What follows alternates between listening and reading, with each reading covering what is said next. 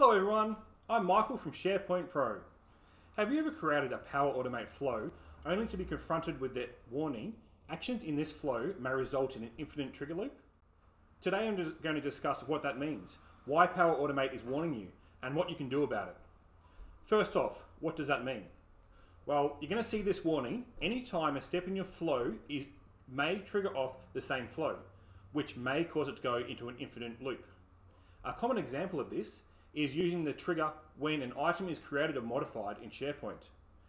And then you update an item within that SharePoint list and you cause the flow to be triggered again.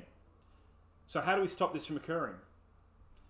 We could create a condition in the flow so that the flow only updates the item on a given set of circumstances. For example, if the status is inactive, the flow may set the status to active. Now, there will be one redundant call, but on the second flow, the status will already be active, so it will not update again, and therefore it will not go into an infinite loop. However, what would happen if we needed to update a different field? What if the logic is not possible? Or, due to MS Flow's API restrictions, we can't afford a redundant flow for every single flow that's triggered. That's what I'm going to delve into today. So what's the solution? Well, all you need to do is determine which user account the connector in MS Flow is using. And then in MS Flow settings, set the condition so that it will not trigger if the user updates the item. I will now show you how to create an unlicensed user and then use that user account in the connector in Power Automate. Depending on your role, you may need to contact your IT department to create you a user. Microsoft has a bad habit of changing their UI. So it's possible that things may have changed slightly by the time you view this. So first click the Microsoft waffle and then find the admin. From here click Show All and Users and Active Users. Now click Add a User and choose a username that will be obvious to you.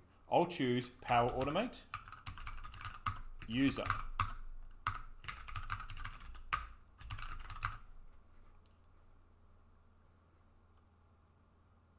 Okay, click Next and choose Create a User without a product license.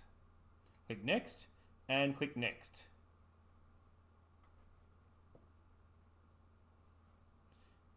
And click Finish Adding. Now, take note of the username and password. We'll need that later. Now we are back in Power Automate. We need to set up the connections. I find that it's good business practice to share the flows with the dedicated MS Flow user. This way, if an employee leaves, we still have access to the MS Flows and they'll continue to work without interruption. However, for this demonstration, I'll just set up the connections. So, find your flow and click Edit on the connections and then Manage Connection and log in with the user you just created.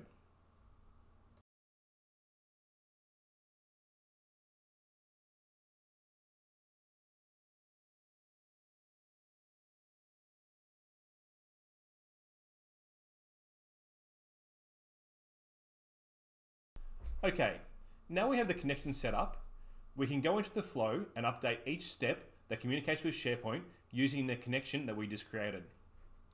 So to do that, we click the three dots next to each step and then we go to My Connections and we set up the connection we just created. Now what this is doing is it's ensuring that anytime this MS Flow talks to SharePoint, it uses the Power Automate user we just created. This has its benefits. We can go into SharePoint and we can see the last modified user, and if it's a Power Automate user, we know that that was last modified by the flow, and this really does help in debugging. Okay, now what we need to do is we need to set up the trigger condition for this flow to ensure that if this flow edits the list item, it won't trigger another flow. To do that, we just find the trigger step, click the three dots, and click Settings. And then in the trigger conditions, we click Add. Now, I've got a line of code here that I'll show in the screen at the bottom, and I'll also put in the description. And this just excludes the user, so to ensure that the trigger does not fire if this user edits the list item. That's it, we're done. Okay, so by setting up the trigger condition to not run anytime our Power Automate user updates the item, we can be confident that we won't cause an infinite loop in our flow. So now let's run through all the steps we just discussed.